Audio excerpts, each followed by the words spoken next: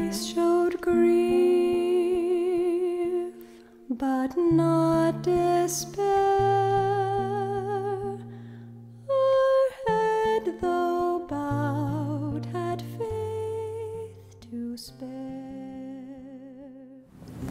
As we enter the month of May, we recall that traditionally the month of May has been dedicated to Our Lady. Right from the beginning, the Franciscans have had this tremendous devotion to Our Lady.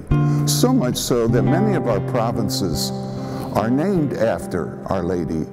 On the East Coast, we have the province Our Lady of the Angels.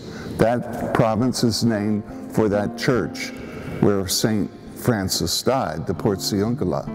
But my own province is entitled Our Lady of Consolation Province. What a beautiful name, Our Lady of Consolation. So you can see a constant thread running throughout the conventual Franciscans and all Franciscans with a great devotion to Our Lady.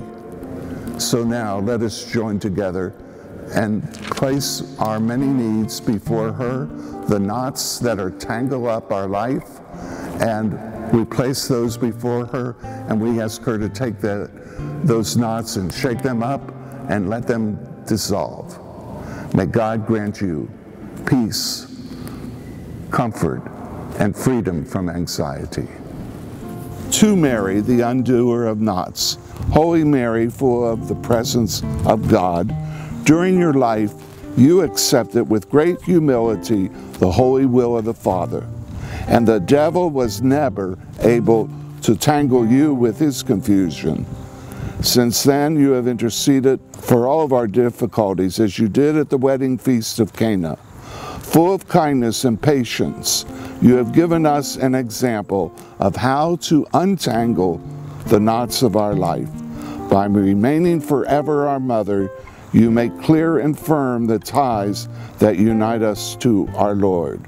Holy Mary, Mother of God and our Mother, who untie with a maternal heart the knots of our life, we ask you to receive into your hands our petitions and deliver us from the chains of confusion that restrain us. Amen.